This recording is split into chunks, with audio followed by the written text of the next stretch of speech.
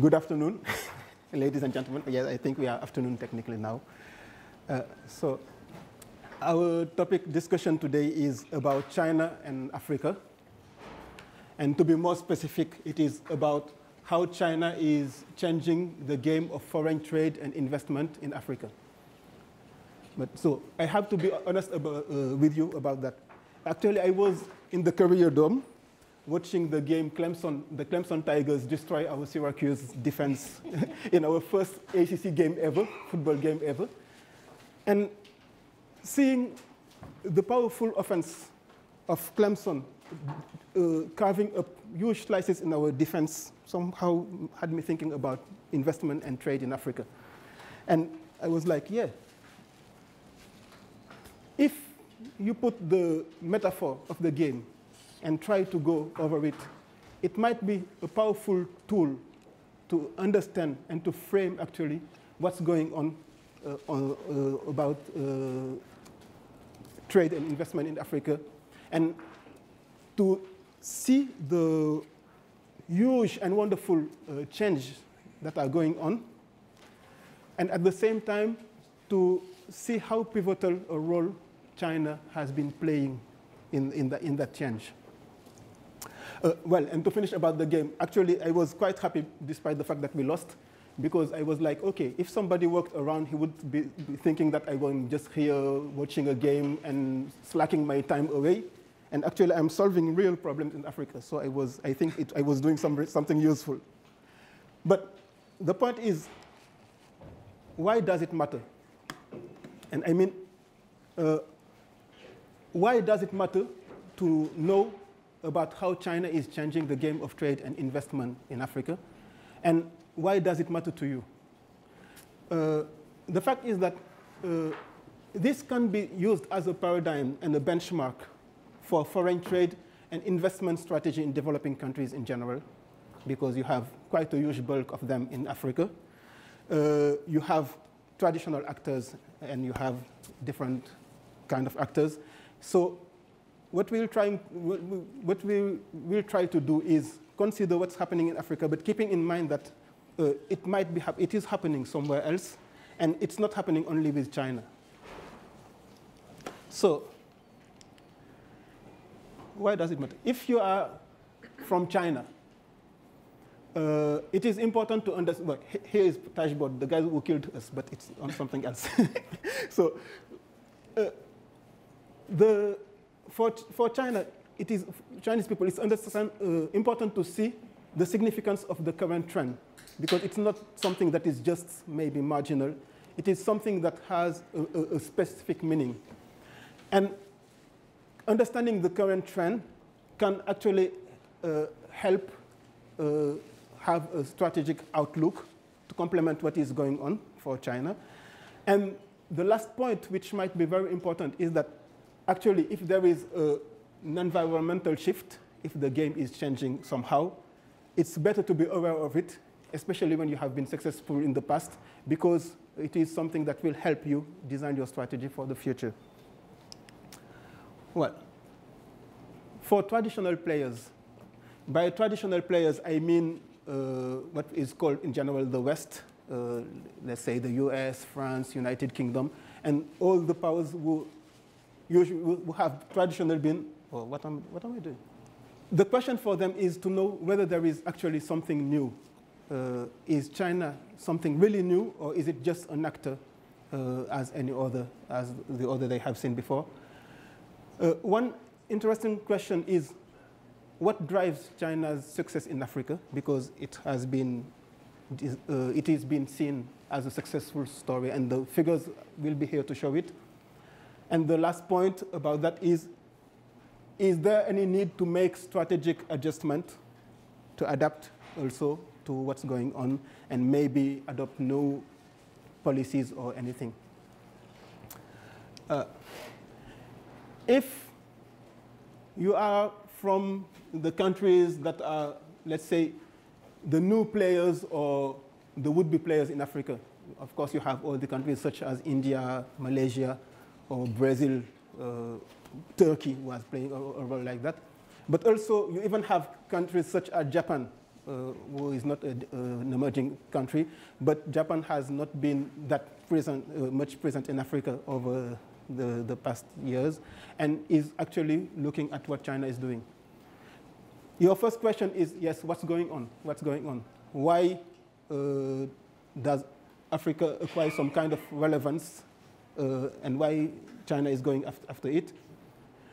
You could say that what's good for the goose is good for the gander. So you might think that if you are an emerging country in the same situation as China and they are doing it, maybe there is something useful or interesting that they are going to fetch there, and you might be interested in going for the same thing.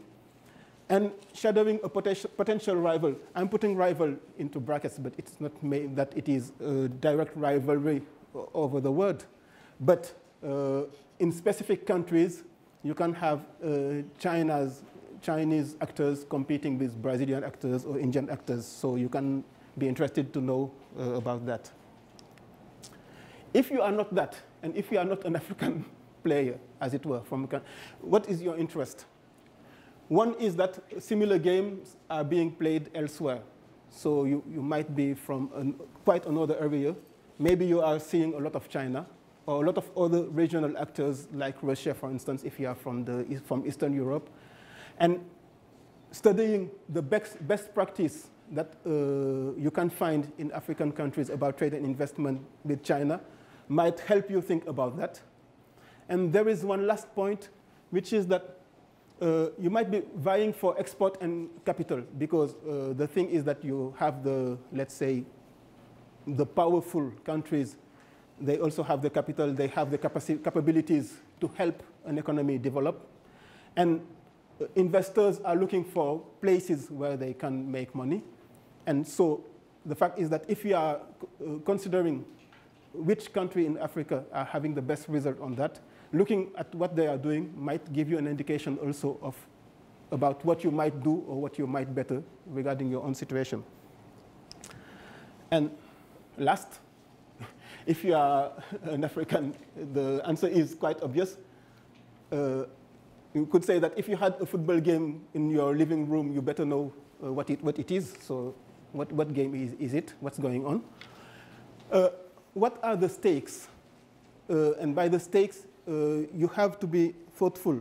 It is what we can make out of it and what we could lose about it. So you have the two aspects when you are considering stakes. And the last thing is that actually, if the playing field is your house, as it were, to put it that way, you should be rising up to set the rules. So you should position yourself as a referee in that game, trying to understand what are the rules, but trying to direct the game. So that is maybe one of the interests from an African standpoint. Well, so what has changed? We'll go over quite a few facts. So Africa is increasingly central in China's international strategy.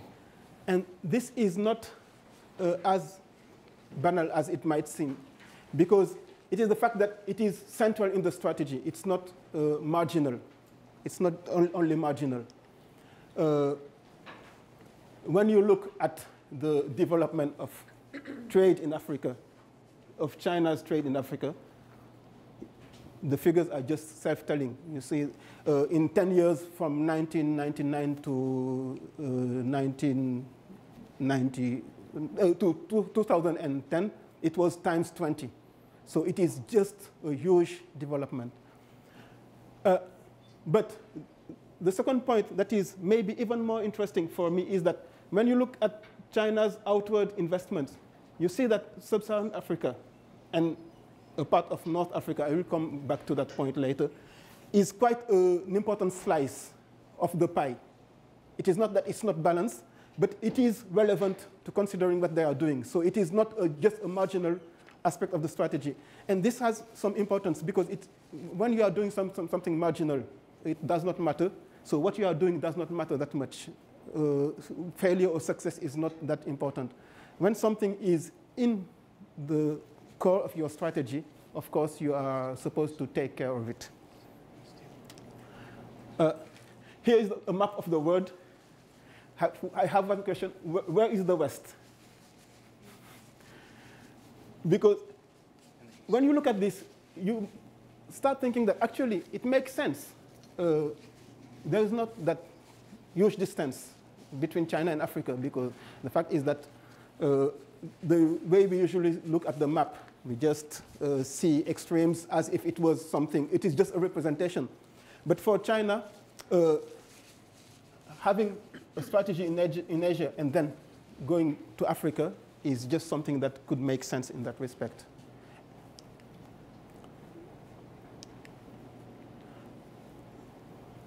So China has quickly emerged as a go-to guy for trade and investment across Africa. For those who are not familiar with sports, usually, especially American football or anything, you have your go-to guy, which it is like, okay, I'm the quarterback, I don't see, it's not clear, I'm confused, I look at my guy and I go to him because he is the guy I trust. China is increasingly becoming that in Africa. You see, sometimes, because when you do that, sometimes you should not actually. Sometimes you are throwing interception because they are covered, but it is a reflex. And it is what China has been becoming in Africa. They managed to reach a position where most countries, when they have things to do, they think China first. And so it is something important. Sorry, yeah? When you had that slide with the 316 billion total investment, did that include internal investment in China or just worldwide outside of China?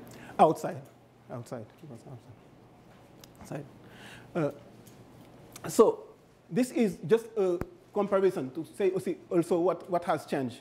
The US are traditionally one of the big actors in Africa. And just picking up one figure, actually this is from the website of a senator from Delaware. And you see how is the trajectory of China. So the percentage by itself is not telling that much because they started from a larger point. But anyway, you have at least the raw figure and the size of the curve that tells you something. He did the same thing for trade. The first one, as you see, was only for exports to Africa. And this is for overall trade. And you see also that the trend has been the same, which means that China is not only on exports, but it is about exports and import when you look at the trade, at the trade on that aspect. What has changed, another thing, is that the traditional aid first approach has lost relevance for economic growth matters in Africa. And don't get me wrong, I will not do the wrong thing this time. I think that, yes, experience is good. I'm not meaning that aid is not important. It is to say that now the way it is considered, aid is not seen anymore as something that will bring to development. It is not something that is considered as being of matter when it comes to economic growth matters. It has its role to play, but it's not seen in the same context. And this, the figures are a little old, but I think it's very interesting. It's from McKinsey, showing the composition of foreign investment, to put it like, let's say capital inflows in Africa over the years. And what is interesting to see is the debt and other, let's say the official part, has been of a lower and lower size over the time. And what has been increasing is foreign direct investment and equity. So it means we could interpret it in some aspects as saying that private investment, non-official investment, we should say that, is taking over. It's, when we mention non-official, that's important because the way it is done is that the official is only the operation from the central bank. So when it comes to China, actually, if a Chinese public held company invests, it comes in this category. It's not considered in the official portion. So it's not all private, but it is not official aid, let's say, from a central. What has changed? You see the net direct investment trajectory of Africa from 1999. It is just, there is no use to comment it any longer. You see just how investment has been playing a role that is quite unseen. And China is playing here a driving role, because I put it that way. I say because China understands Africa, and at least when it comes to trade and investment. Because this is not Africa. You can, if you look at it, you see two things. First, but it is because I picked it, but you see it is about HIV/AIDS, but it could be about poverty, it could be about anything. It is like there is a trend to see Africa as a whole and to see it only in compartmented negative way instead of weighing in the good and the bad aspect, or the positive and the other aspects. The other thing that is even more important for me is that this thing about sub-Saharan Africa, I think it is of no kind of relevance, because I have never heard speaking about, I don't know, sub-Nevadan America. Nevada is a desert, Sahara is a desert. So it conveys an idea that there is something different in North Africa, and the converse idea is that, okay, yeah, South Africa, sub-Saharan Africa, so it might be the same. But if you are in northern Mali, you are actually closer to Algeria than you are to South Africa, and it is self-telling.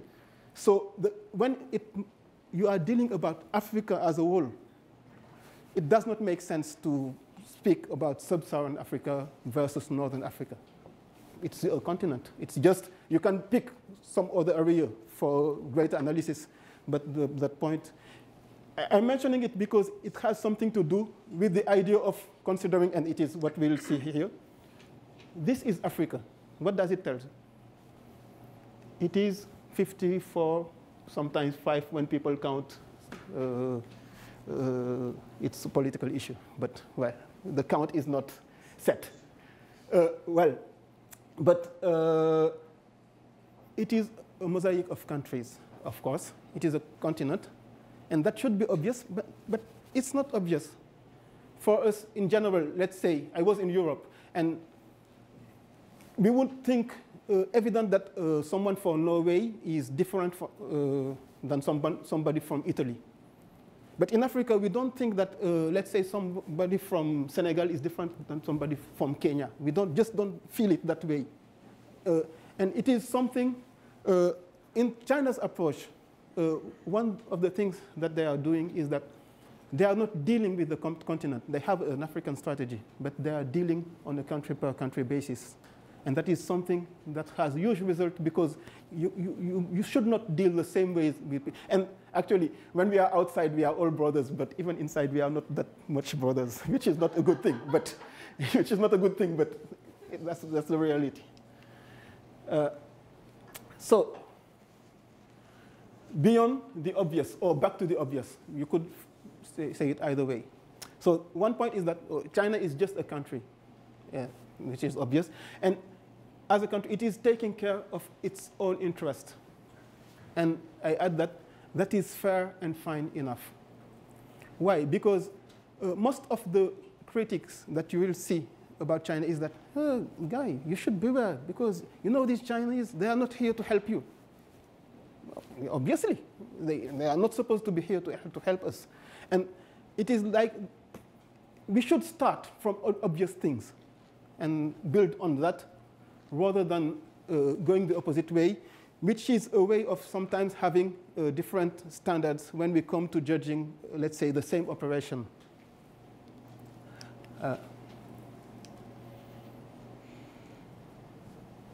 Another point is that, so you have one plain answer and multiple applications. It is one plain answer because there is, as it were, an African strategy for China. You can put it that way. But we have seen that it is a country-per-country approach. For the countries, the point is, I put it that way, let's not fear China's presence. Let's leverage China's interest. And it is on purpose that I say, let's leverage China's interest. We should consider, when dealing with this issue, that the best protection we have is China's interest, actually. And it's a good thing that there is an interest. When you make a loan, interest is good. So in general, people consider that mutual interest is a good thing for a deal. So we should not be thinking or be primed into thinking that when it comes to dealing with Africa, what is good is benevolent, non-interested approach. No, it's not.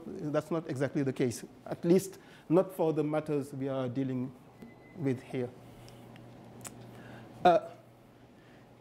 Beyond the obvious, is China all Africa? Obviously, no. This is the share of Africa's share in China's total export and import. So you see it's rising, but you see we are talking about what? 5%. 5%. So it is not like if Africa was, let's say, 50% or I don't know, of China's total trade. It is one area among others. So China is about something in Africa. And this may qualify sometimes also a perception people might have being that, okay, China is after African resources. It's not like they could not do anything without some of those things. It is a strategic interest, but it is not maybe a survival issue, at least not an immediate survival issue. Is Africa all China? Obviously, no. Here you see foreign trade investment. So I use another category here. In Africa, depending on from receipts, depending on the countries. And actually, I have seen that at present, the biggest foreign direct investments, I'm speaking here only about foreign direct investment. In Africa, it was France as of 2011. And it has been published recently by the United Nations. So it is still France. The number 2 is the US. And the number 3, who's the number 3? Malaysia. So even not the first Asian. Malaysia has 19 point something million. And China is number 4 with 16. And India is number 5 with 14. It tells you a lot. And in particular, 2 things. Malaysia, obviously, Petronas has to do a lot with it. And if it is Petronas, it's all related. But you will not hear around Malaysia is after African oil. But if it was China, or when it is China, that is something that we tend to say. China is after African oil. So seeing what is happening, sometimes it is surprising. Sometimes it surprises you. And it can help qualify what's going on. Sorry, yeah? Now, that number is the sourcing of that number, does that include private monies? Is there some way to track private money? Yeah, this one is, yes, exactly. It's the foreign direct investment, but not the remittances. We are mentioning the remittances. It includes private investment from companies and investment from public held companies, less like China. But it does not include, for instance, money I would be sending back home, this statistic, this one. What I'm doing. Yeah. Another question. Will China or anyone develop Africa? Of course, no. And that is not an expectation we should be having. That's another point. It is like, hey, beware, the China, they will not develop. Of course, they will not. It is not their role to do that. That is something also that we need to keep in mind, but we'll come to that in the conclusion. And is China a pivotal opportunity for Africa? This time, yes. Because what is it, that's why I'm speaking about a game changer. If you look, I can remember, let's say, because I'm not that young. So when I started, let's say 15 years ago, something like that, in France, working in the private sector, they would mention trade or anything in all the continents without even mentioning Africa once. And I was like, what? Trade figures you don't hear about. Because Africa was not relevant. That is not something that you can see anymore. Because it has become relevant for two reasons. For the sheer size of what China, but others, as we have seen, India, Malaysia, are doing, but also because it has induced a kind of competition, because people are like, okay, it's not like taken for granted anymore. So I'm not like, if I'm France, I have my former colonies, so, and I can go there whenever I want. It has something that is changing. It's like they have alternative options now. So it changes the way people have to position themselves. So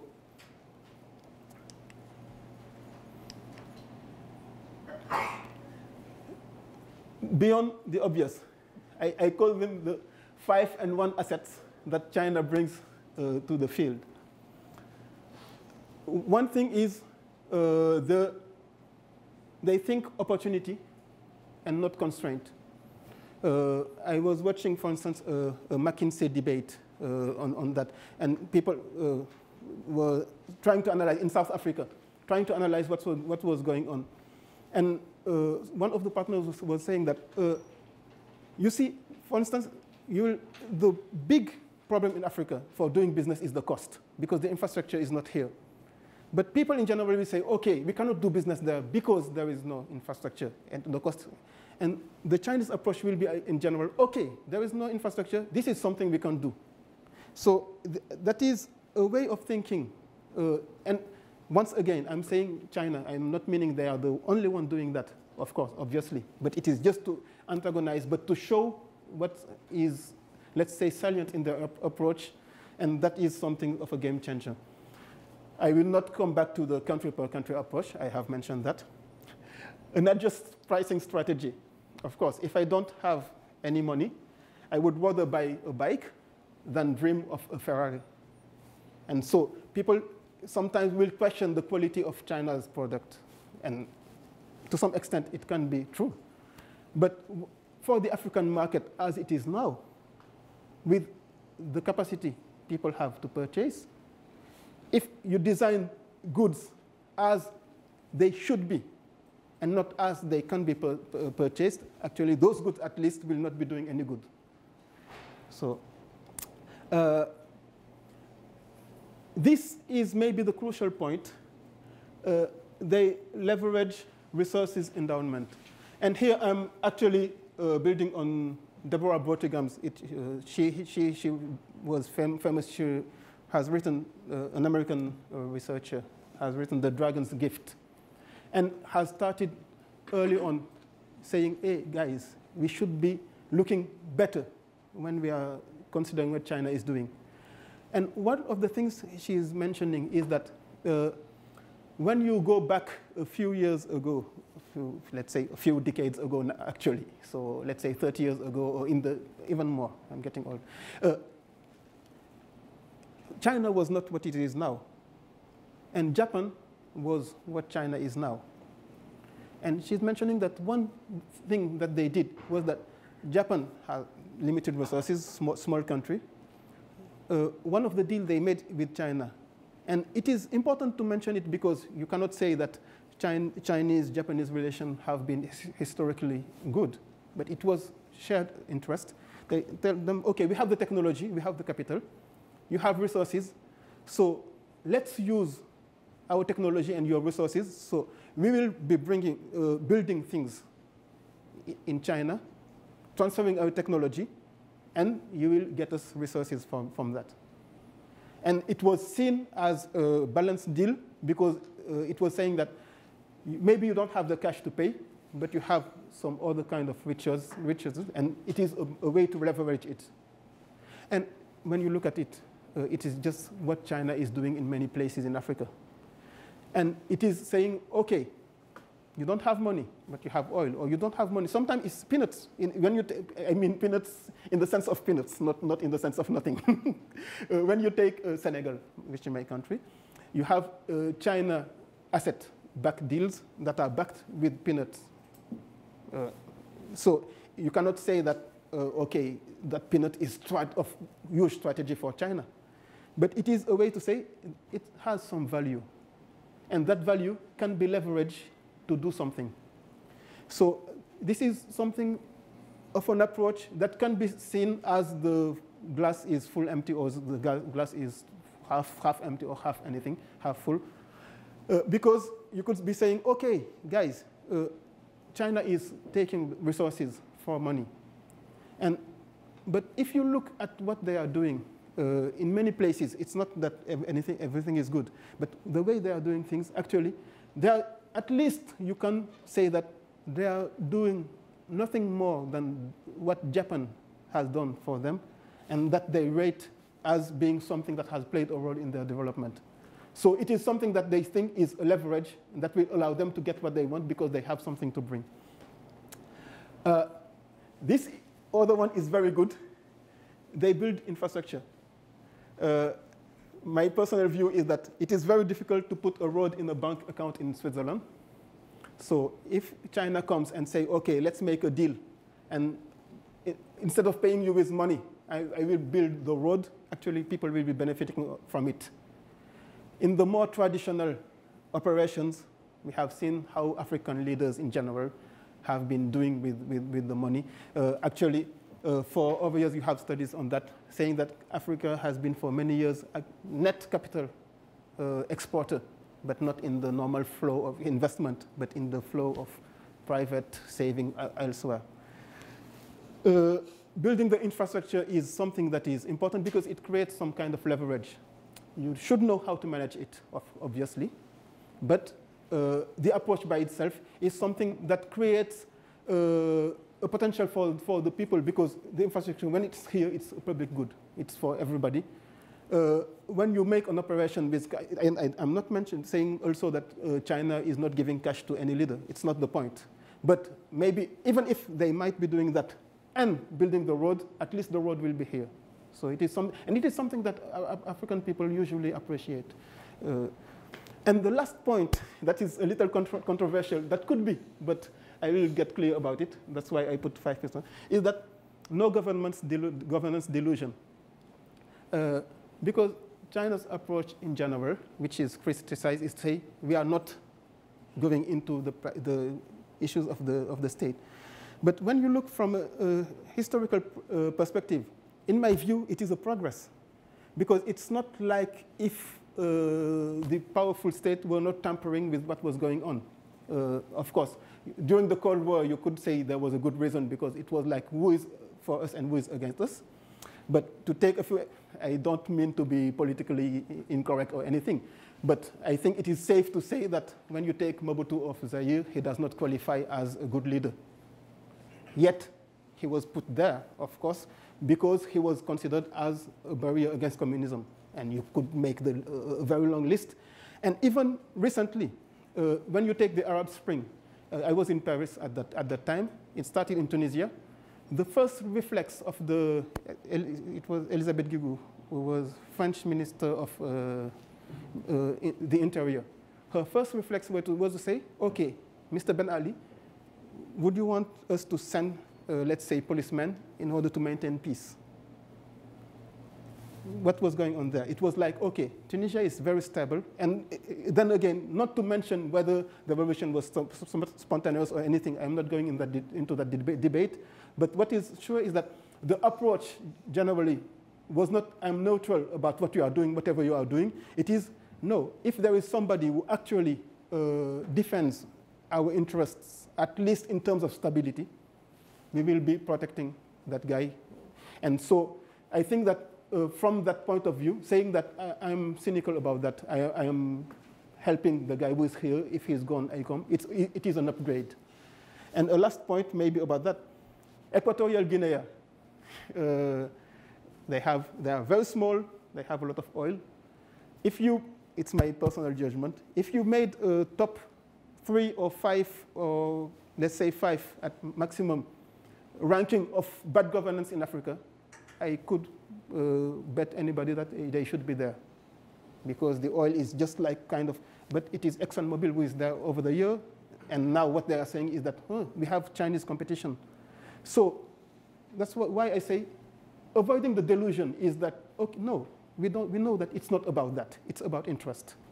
So let's cope with that. And for me, paradoxically, even this is a good thing because it is something that warrants an approach that is less naive. I will put it that way. So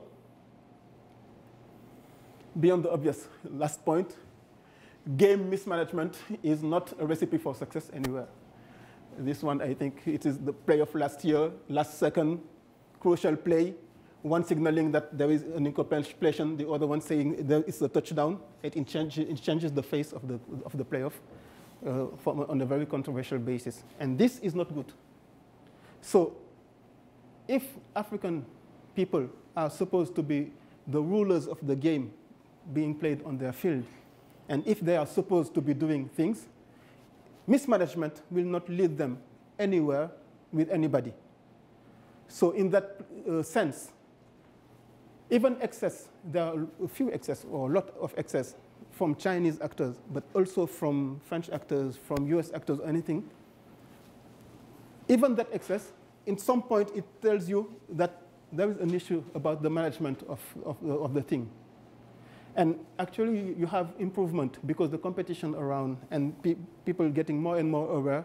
I think that when you look overall, you are having better deals. The deals that are being signed now, in particular with China, for instance, will include more of local people working there, and a lot of things people are learning.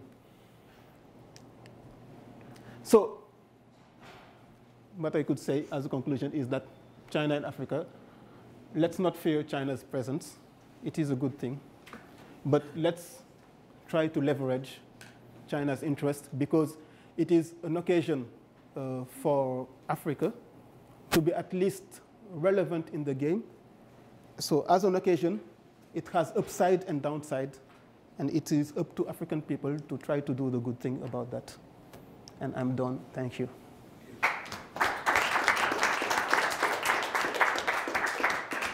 Yeah.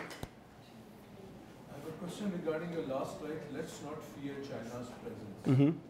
To me, it appears that the domestic industry of Africa is not that established. Mm-hmm. And in unestablished economy, you have opened almost all of the Africa to entire world, not just China. I'm not blaming China. Mm-hmm.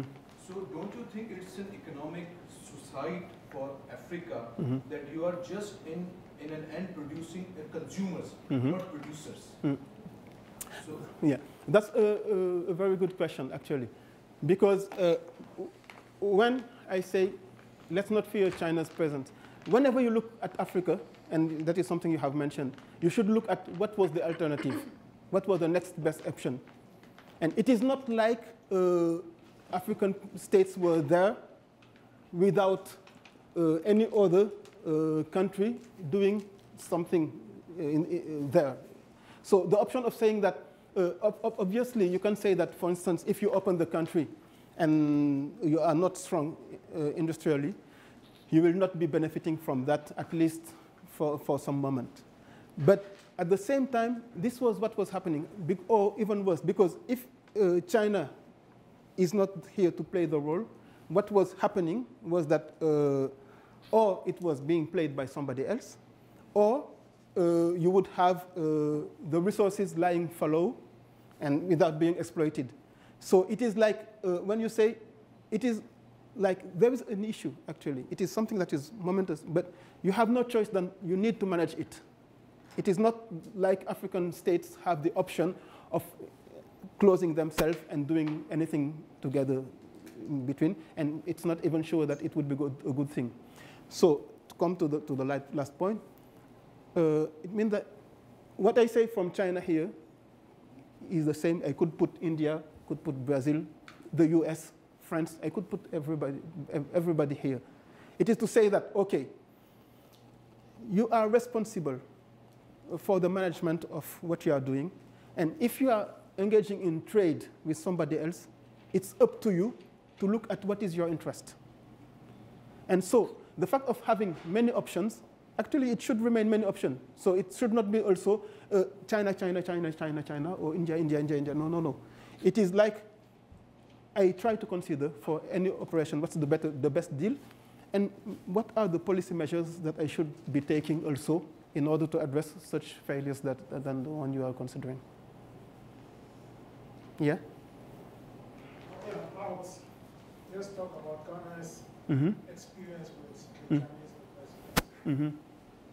And I'll say they use both legal and illegal methods, orthodox and unorthodox methods. That's right. For example, if you look at the mining sector in Ghana, you've got the illegal miners, which they call the galamsey operators. And what the Chinese do is they bring in their heavy equipment and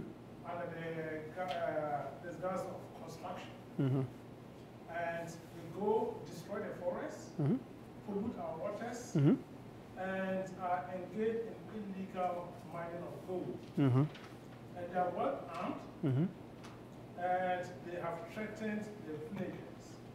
But what they usually do is they try to influence the traditional rulers, that is the chiefs, so they can operate without any disturbances from the chiefs. Just early this year, I mean, when the thing was becoming too much, the Ghana government had to intervene, and they deported 1,900 Chinese. And by coincidence, they were all from one area. Exactly. And also, yesterday, 40 of them were deported. I mean, so now they polluted the waters with cyanide and other chemicals. And if you come to the road sector, I mean, if you know, Ghana is just emerging as the low middle income country because of oil discovery. And the Chinese have positioned themselves to take advantage of that. So they granted the Ghana government a loan of $3 billion, which is unprecedented in Ghana's history, I mean, to construct a road. And what are they going to use to pay is the oil that they are going to use to defray the costs. And also the Chinese were involved in the construction of stadia in Ghana. Ghana hosted the 2008 African Football Cup of Nations. And there are a lot of bids. They opened the international bids. And the Chinese won to put up 4 stadia. And that was falling. I mean, how did they do it? I mean, there were some other Western countries who bid it. But when the Chinese, I mean, the Western countries, they included their luxuries. For example, where they would come and stay, the hotel accommodation, and at times, if it's a long-term project, they will include swimming pools, long tennis courts, and whatever. But what the Chinese would do is they just come and establish a site. I mean, they just put up a tent. And if you go into a tent, you can't differentiate between the manager and the laborer. And they bring their laborers even from China. And they work 24 hours. And all of them eat together. So the overhead costs of the Chinese staff is far lower than the Western contractors. So many people would want to deal, I mean, the Africa would want to, I mean, if you are transparent, you want, to open up the bids. And you have very good consultants who assist that is done according to specifications. The Chinese will always be winning of these contracts. So my argument is that, yes, I mean, the Chinese are always, I mean, they are trying to take advantage of all the opportunities. Likewise, African leaders, because of the nature of, I mean, they are not transparent. Yeah. Also want to deal with the Chinese because the systems dealing with the Chinese are not functioning properly. I would qualify this in one or 2 points. Of course, the main point is the point on which we agree. It is that mismanagement. And the fact is to know that is China creating a bigger opportunity for mismanagement? It is not obvious. It's not obvious everywhere. Because for oil, if you take another example, if you take the oil in Gabon and the way it is mismanaged, it is by Total France for years and years. So mismanagement on that aspect is not like if China is doing something that nobody was doing, which is not good. But it means that the idea that China is creating an opportunity for that, for me, it is given too much confidence to most of our leaders, because most of them, they are quite creative when it comes to mismanaging. So even if there is no China, they often find ways to get, but it is a side comment. About the bids, that is something that you have all over the place. You have actually, China has a pricing strategy.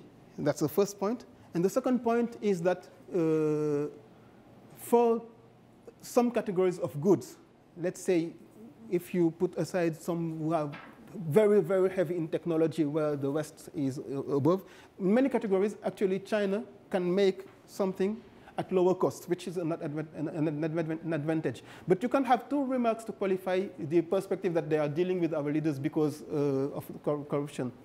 One is that actually it is not like if China is not winning bids elsewhere. They are also winning bids in other places. And when you take Africa, they are doing a lot in Ethiopia, for instance. Ethiopia is not looking like the most mismanaged country in Africa.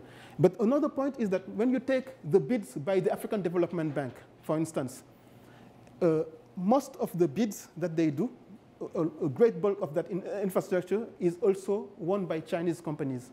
And that, at least, you could say that if it is not, yes, you can say a lot of things about the African Development Bank, but at least the fact that there is all those guys watching around from different countries makes the procedure a little more transparent that it will be in one country or another.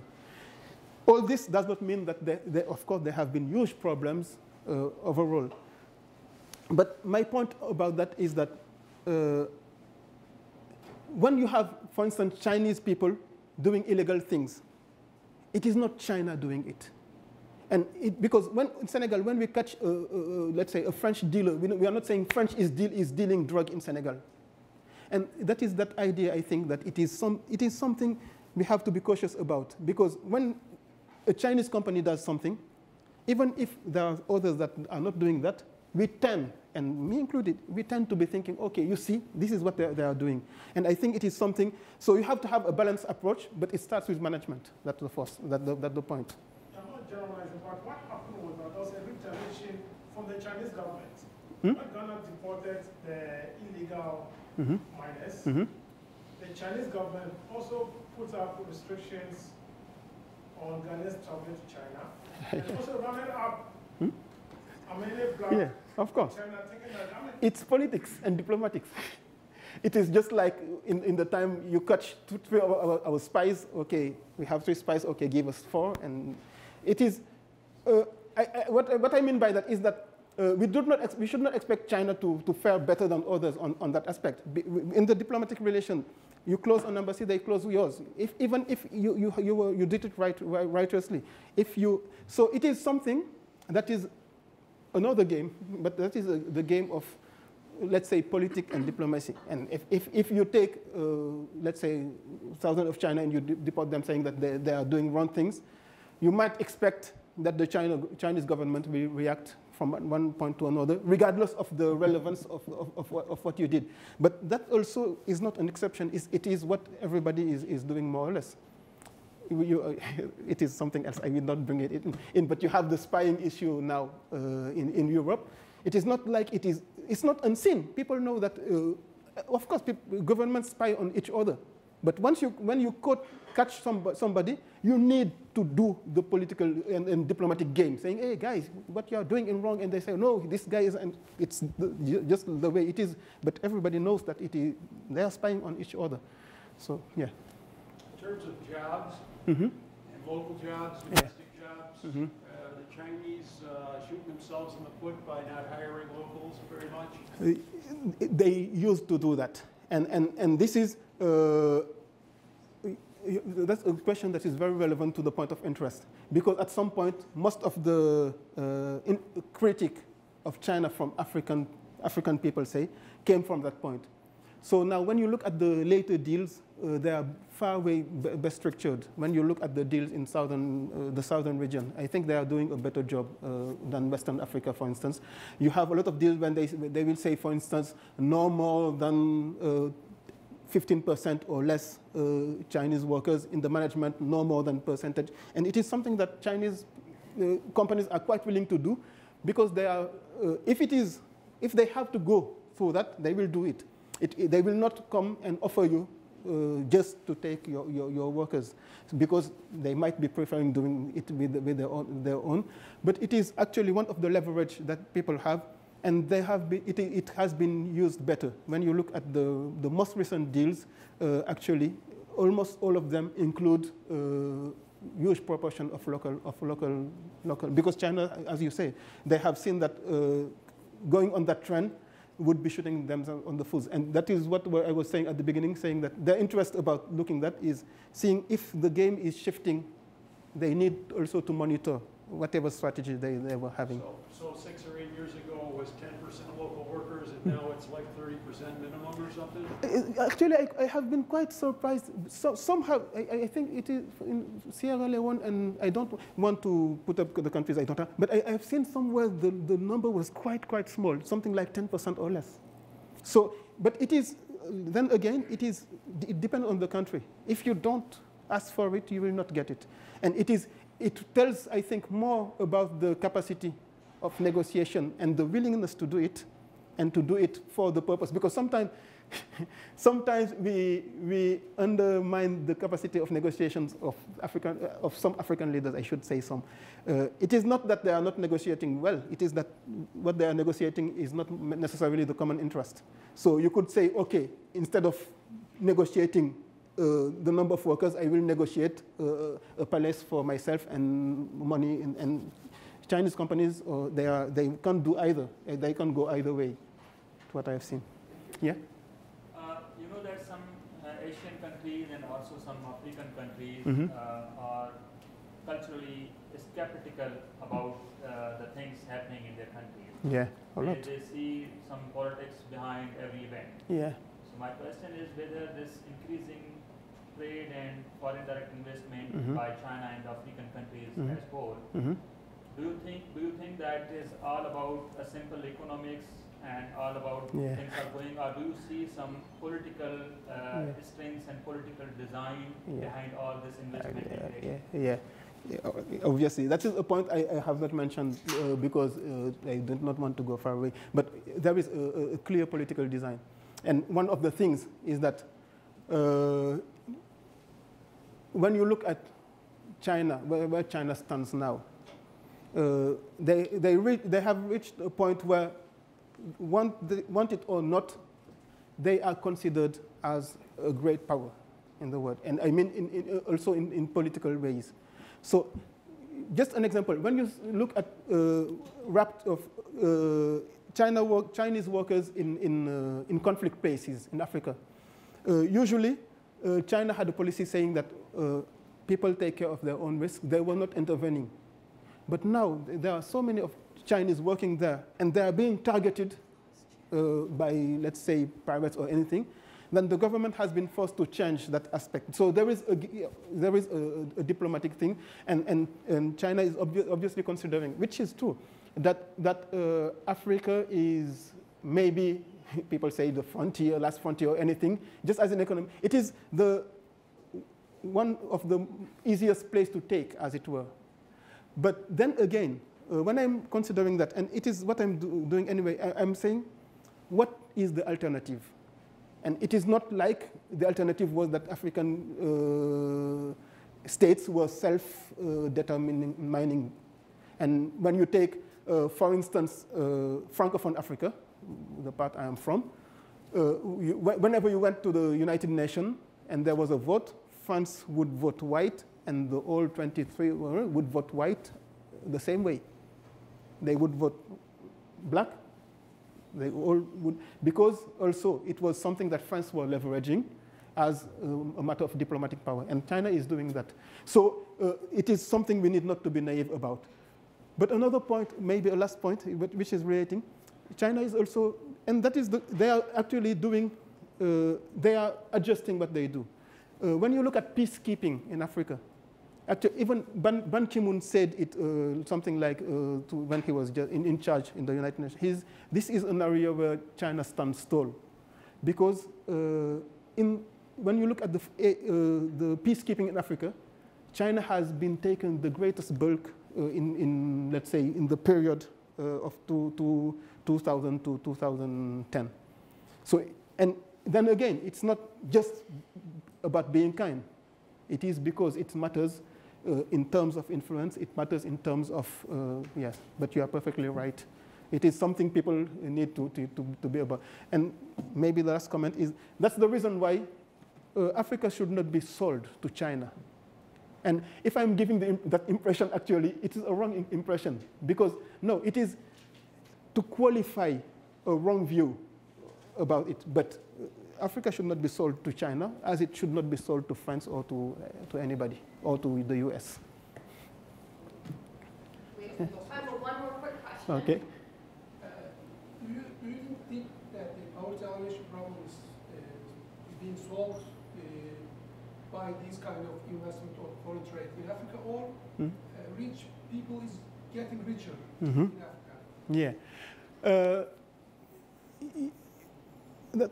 Yes and no, because it depends most of the country first. And when you say that, you say, okay, it depends on the kind of operation the country has had. When you look at, there are many places where people are not deriving anything from what China is doing, but really not from whatever the government might be doing. But you have places, and I think that when you take, for instance, Kenya, Ethiopia, just to give the two examples, I'm giving those countries because they are not resource countries, because you have other countries like Angola, but you would say there is the oil. But those kind of countries, they are doing a lot with China, and actually importing, exporting, doing trade and exchanging, and having even China companies invest there and hire workers. So it comes down to what the government or whatever the leadership is doing.